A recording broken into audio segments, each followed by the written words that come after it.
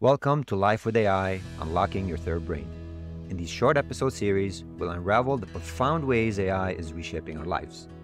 Dive in with me as we uncover tools and insights that empower you to elevate your health, intellect, and help you work with maximum efficiency. I'm your host, Richard Fala. Google recently released their new language model called Gemini, and they claim to be one of the best on the market, outperforming every single player, including ChatGPT. In this episode, I will give you a quick overview of this release, and particularly I'll focus on the benchmark chart by which they displayed how they outperform ChatGPT on reasoning, on math, on language creation, and more. I myself was lost when I first read it, so after going through the learning process, I want to bring this forth to you because I know next year you'll see this chart popping up a lot, so I want us to understand the nuances and if it makes sense or there are some biases in the chart. But before I do that, I would love to invite you to join our beta release for OpenBuild.ai. We are building an awesome AI-powered studio that you and your team can create AI-powered recipes by using simple interface. It will help you create internal processes and optimize the way you work within the organization. It's OpenBuild.ai and we'll send you an invite as soon as it is live. Let's dive into this new awesome release, or what's supposed to be an awesome release. There is some controversy around it. Many people are claiming that Google has made false claims. They faked the commercial, which I'll show you in a second, of what it's capable of doing. And one of the models, because it has 3 that they released, is not even out yet. And you cannot even test it to understand its capabilities.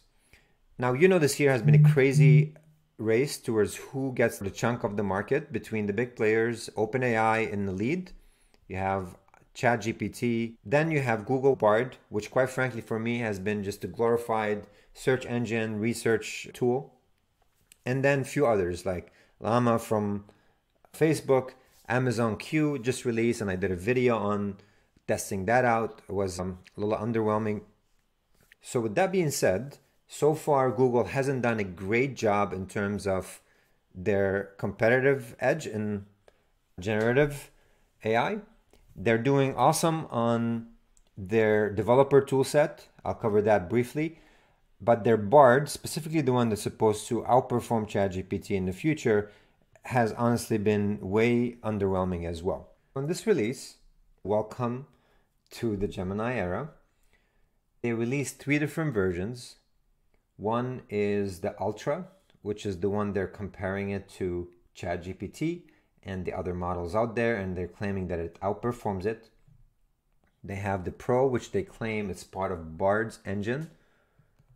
And finally, they have the Nano, which is a language model that fits in a device. It could be a wearable, a necklace, a watch.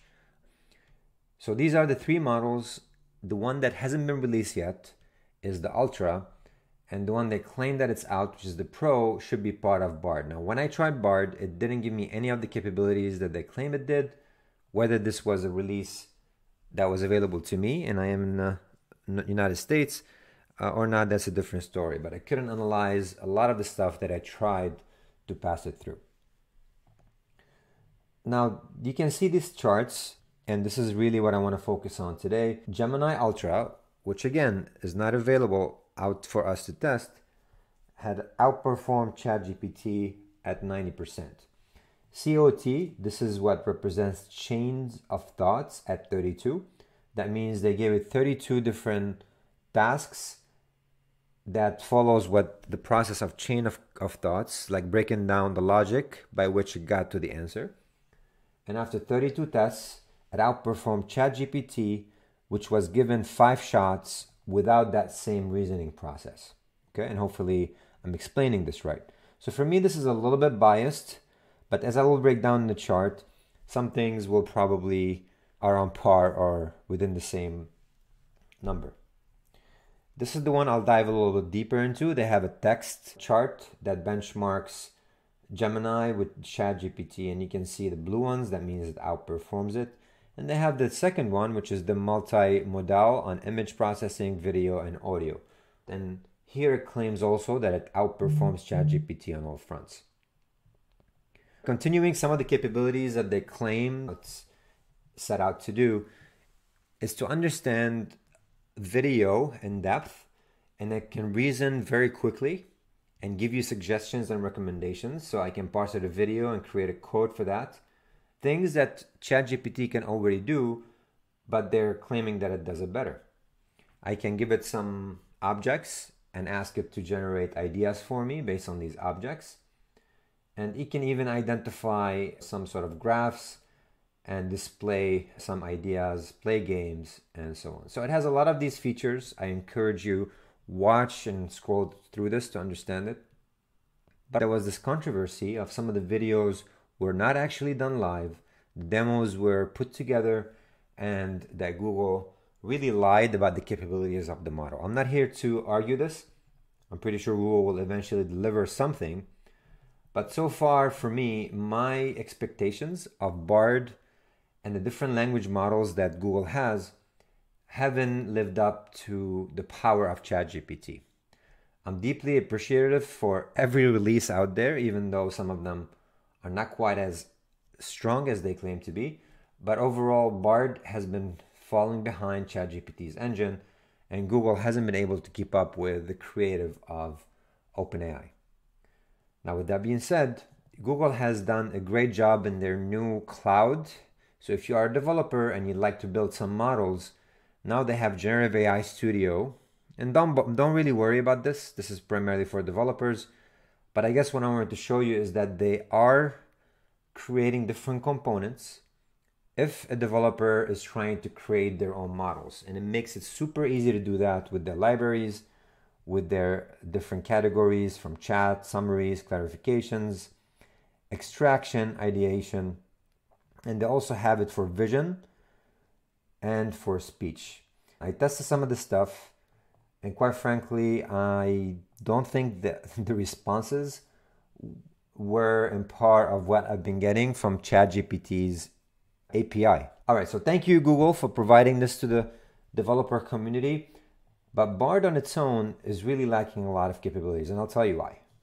For me, this chart right here has a lot of things that I don't understand. So I wanted to kind of decipher some of this language. What does this mean? And give me an example of how this test might look like. Now, again, COT is a chain of thought. It's a process by which the language model arrived to a result. And if you know language models, you will know if you're telling the actual thread to break down how it arrived to the answer, it trains it even better on solving the next task at hand. So by using that chain of thought command and giving it 32 tasks before you give it the actual final test, you're giving it a lot of advantage over GPT's engine. In this case, they gave it 5 shots without that particular reasoning process. So as you can see here, Gemini Ultra, which I repeat, is not available for testing yet, outperforms GPT-4 in all of these except for Hella Swag. So let me break these down to you. And what I did, I simply took a snapshot.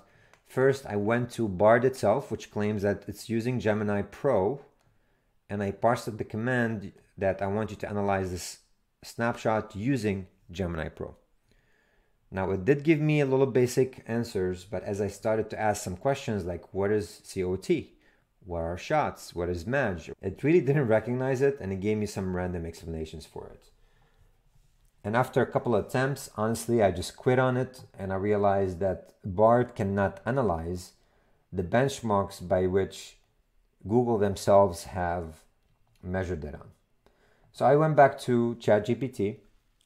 I uploaded the image and I asked it to analyze it for me, and it did a really good job diving deep into the answers. What is MMLU? Which is probably what we use the most, asking some general questions on STEM, science, technology, and so on.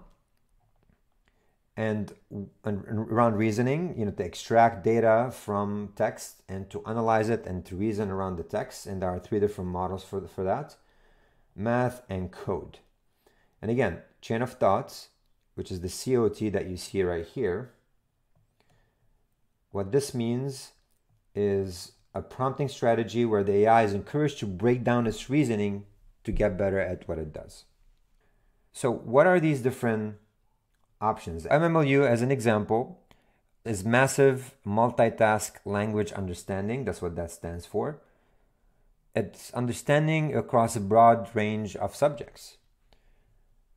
Some of the example here, or the task at hand, is a question might be a multiple choice question about history. For example, who was the first president of the United States?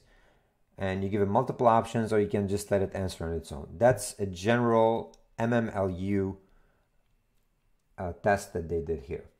So Gemini seems to outperform GPT on that front by 3.6%. Then they come down to reasoning, and here they have big bench hard. So what that means is a set of tasks that require complex and nuanced reasoning, often across multiple steps, not only from the first question, but after a few follow-on questions. For example, if all roses are flowers and some flowers fade quickly, can we conclude that some flowers or some roses fade quickly? That's an example of a big bench hard that goes through a series of questions, and they call it multi-step reasoning. Then they have the drop. It's short for discrete reasoning over paragraphs. It focuses on reading comprehension, where the AI must extract information and perform discrete operations over it, like additions and counting. As an example, I can say, how many points did the winning team score in the second half? So I could have, a large explanation of what happened in the second half. And the job here, or the question, is to extract values from that explanation. So that's what drop is. And Gemini supposedly outperforms ChatGPT, as you can see.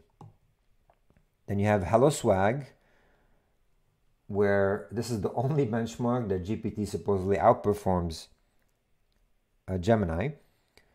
It tests common sense reasoning with tasks that require predicting the ending of incomplete scenarios. For example, a man is putting a tie. What is the man doing? Is he going to work? Is he going to a party, to a dinner, a black tie event? So this is sort of like what Hello Swag is predicting what is the ending of an incomplete scenario.